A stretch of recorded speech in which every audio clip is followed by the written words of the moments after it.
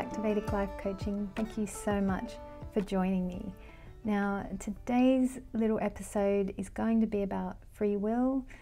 I'm not sure what I'm going to title this. I'm going to figure it out at the end. I like doing this. I like just giving myself a challenge, going on a journey. But it's because I want this to be spontaneous and a bit fresh, and I'm directly answering a question here which I thought was so good that I wanted to talk about it. And this is about free will. So if you're interested in the topic of free will, astrology, and God, okay, and how all of this works, and how much is written and how much isn't written, and all that kind of thing. And I have talked about this on the channel before a couple of times, but it is going to be a recurring theme, and we will talk about this quite a bit because it's so important. And probably as I grow and learn, my thoughts on this will also change and develop and evolve. But today I'll share with you where my mind is on this topic right now. So the comment was brilliant by Siraj. Thank you so much for commenting, as you have done on this channel for such a long time. And it's a really brilliant question. And I know you're a very young and talented astrologer. So yeah, amazing that you're, knee deep in this stuff, and it's fantastic. So you've said that this was in relation to childbirth. So the video I did was Astro chat, so who's getting a bad rap in astrology. And I think I made mention of someone who wanted to have a C-section to avoid having an Aries child, which I didn't think was a very good thing. But you've rightly said that, you've asked the question here, is your child's birth already destined? Aren't they always going to be born at a certain time and day and have a certain chart? So like that person who had the C-section, although it seems like this person altered their child's time of birth, maybe the new time was actually the time the child was meant to be born. I know what you're saying. You're basically saying that, even just the idea to take control and I'm going to have a C-section and orchestrate this particular thing, even that was destiny. And this is very, very, very interesting, because then we're looking at this thing and saying, this thing of astrology, and saying that everything is totally written. It's all pre-written. I had a really great email debate with one of the regular viewers who's based in India. We had a terrific email conversation. I really enjoyed it. And this gentleman had said, if it wasn't all written, what's the point of astrology? And to that, I said, if there wasn't a drop of free will, what's the point of life? We have free will. We really do.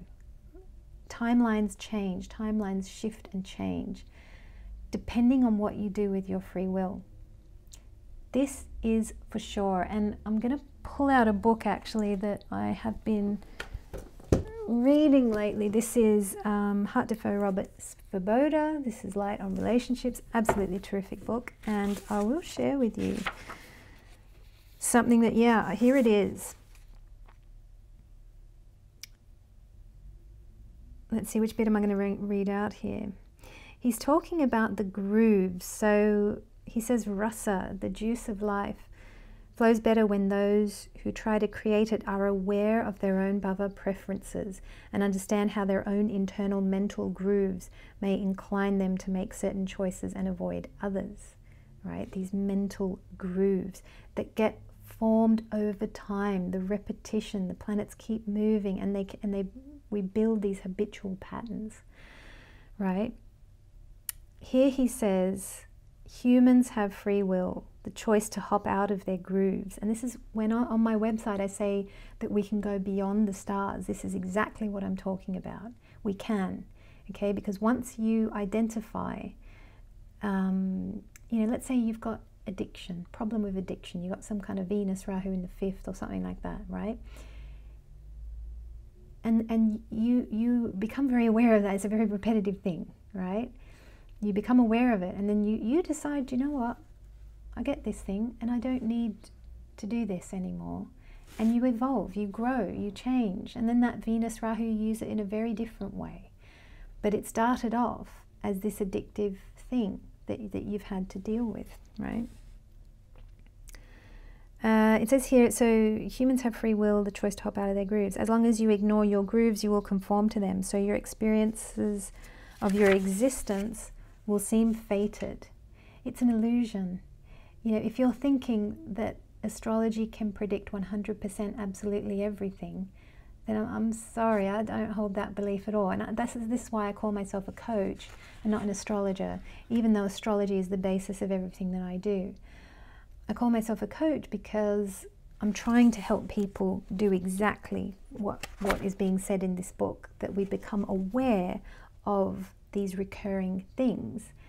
And then we learn, through the use of our free will, how to respond better to life, how to choose better, how to do something different, how to create something new. And another astrologer who goes into this in quite a bit of depth is Ernst Wilhelm, and I'm going to leave a link to his school below. You can click on that, and it's a really brilliant school, lots of fantastic content in there. And there's a new thing that he's done which is absolutely brilliant, which is healing Rahu and Ketu. And there he tackles the topic of a failed Ketu and a failed Rahu.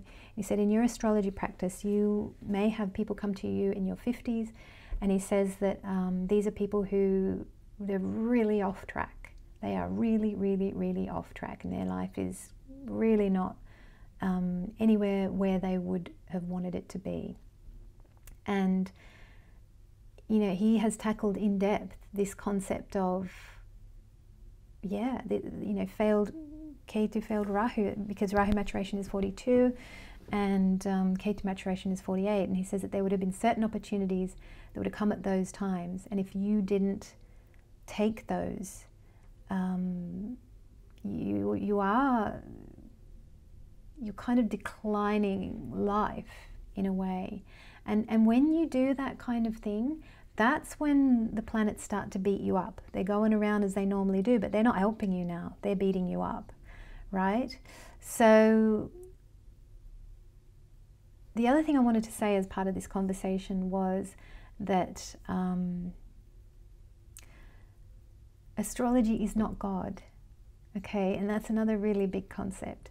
Astrology is a tool through which we can get a little tiny flicker of a glimpse of God, maybe, you know, if we're lucky, right? It's a way of, it's a framework through which you can get closer to God, but it's not God. Okay, so this comment that you've made, Suraj, here, where you're talking about, you know, even the thought to have the C-section and you know, deliberately take over, even that's destined by astrology. It could be, okay, it could be, but it might not be. And God works in very, very mysterious ways. The other thing is, I don't think the concept of absolute or 100% manifests on this earth at all. Whether you're using astrology, whether you're using science, whether you're using anything, you know, there's no, you know, every time measuring, let's see, I don't have my measuring tape here, but I've got a ruler, and anyway, you know, when they measure things, and the scientists have gone deep and they drill deep, and every time you see what is a millimeter, and it's a nanometer, and then it's a particle, and then inside the particle there's all this space, and that's, whoa, that's mind-boggling. How is there all this space? You know, it's like science is trying to nail this stuff just as we are in this branch of astrology. Science is trying as well, but it's amazing because every time you drill deeper and you go deeper and deeper and you uncover a new mystery. That's God, right? God and the universe can't be hacked. God and the universe can't be predicted 100%. You know, and I think astrologers can get pretty good at predicting, but I wouldn't be inclined to say that it's 100% accurate. I think that's misleading. And I think the great use of this tool of astrology is to get closer to God and to get closer to yourself. I look at people. I like to look at people, and I like to look at, you know, what are your patterns? What are your mental grooves? As Hart Defoe and Robert Svoboda are saying here, what are your mental grooves? And what do you want to go beyond? What do you want to evolve beyond, right? Because as these planets move around, you get 3 goes of Saturn, you know. So he's one to get to know.